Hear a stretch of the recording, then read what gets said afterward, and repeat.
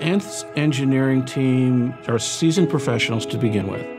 We do very high quality work, and Rich Baldwin is willing to invest in the resources to do that. We all have our specialties that we really go deep on. We all know that if there's a problem, I can call any one of us and get an answer.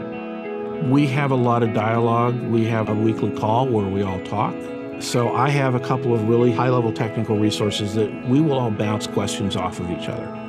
You want to be holistic about things. You're in it for the long-term relationship. You want to make sure that you take care of that customer. A phrase which I take very seriously, and I think all of the Nth people take very seriously, which is trusted advisor. We're not a box pusher. We're not your VAR.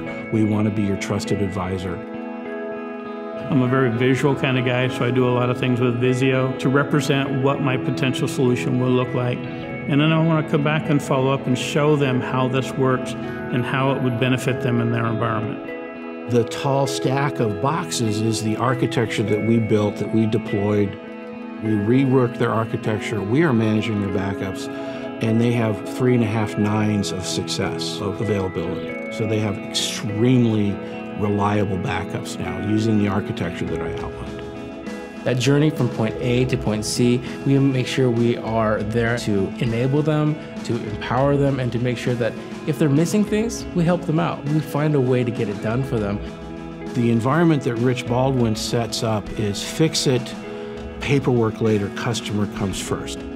Rich has always made it known, if you can help the customer, help the customer. That's where Nth culture lies.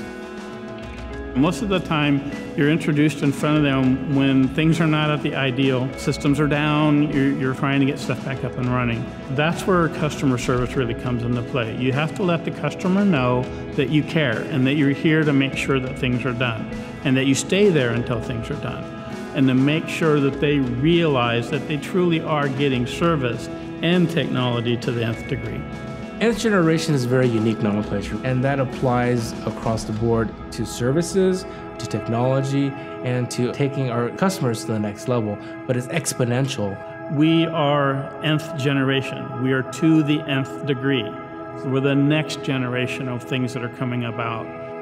At the end of the day, it's so how can we leverage the technology to accomplish what you want to accomplish? How can we help you use that technology to your benefit? That's the underlying mission that I see that Nth Generation provides.